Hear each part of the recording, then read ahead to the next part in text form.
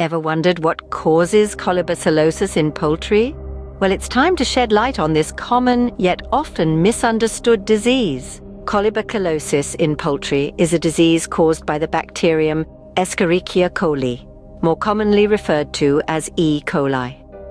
This bacterium is omnipresent in the environment and can be normally found within the gastrointestinal tract of birds. However, when pathogenic strains become predominant or instigate infections, colibacillosis can occur. Symptoms of this disease can vary, but they generally include diarrhea, weakness, loss of appetite, weight loss, dehydration, poor eggshell quality in laying hens, and respiratory issues. It's important to note that colibacillosis isn't picky about its victims. It can affect a variety of poultry species, including chickens, turkeys, and ducks. Diagnosis of colibacillosis often occurs through observation of these typical symptoms and can be confirmed by bacteriological analysis of feces or other biological samples to identify the presence of pathogenic E. coli.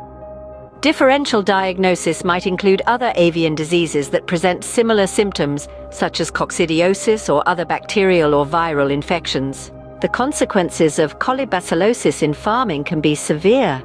It can lead to significant economic losses due to high mortality, decreased production, whether that's eggs from laying hens or growth in broilers, and the associated costs of veterinary treatments and farm management. Colibacillosis can strike at any time of the year, but it might be more frequent under stress conditions, such as overcrowding, temperature changes, inadequate feeding, or other stress factors. As for combating the disease, several methods can be effective.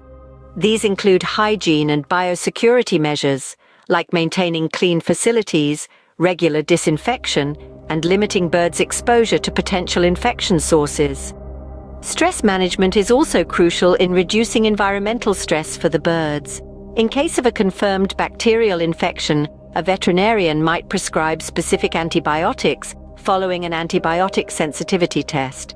The prevention of colibacillosis is based on good sanitary management and a keen focus on the health and welfare of birds to reduce stress factors and opportunities for infection. In summary, colibacillosis is a bacterial disease that can affect various poultry species, causing a range of symptoms and leading to significant economic losses. Diagnosis is typically achieved through symptom observation and bacteriological analysis, and prevention relies on good sanitary management, stress management, and appropriate antibiotic use if needed.